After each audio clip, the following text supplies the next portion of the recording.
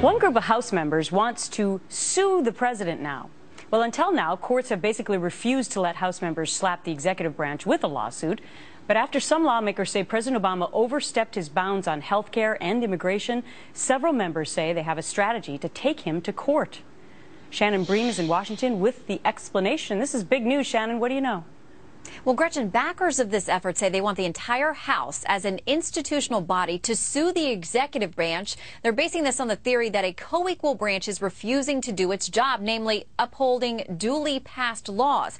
George Washington University law professor Jonathan Turley, who's been a big supporter of both the president and his policies, thinks House members may actually have a shot here, given the president's decisions to ignore or radically modify laws without ever going through Congress. Here's what he told me.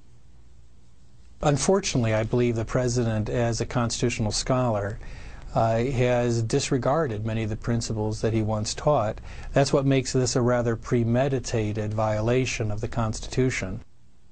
On the other side, Simon Lazarus, senior counsel for the Constitutional Accountability Center, counters, saying the president is doing his job by modifying the laws so they actually work. Here's his take. That means that he has to show reasonable judgment and not be some sort of mindless robot in carrying laws into effect. And that's exactly what he's doing here. So far, that House resolution has 29 co-sponsors signed on. Gretchen, we'll keep an eye on it. All right. Thanks so much, Shannon, for that update.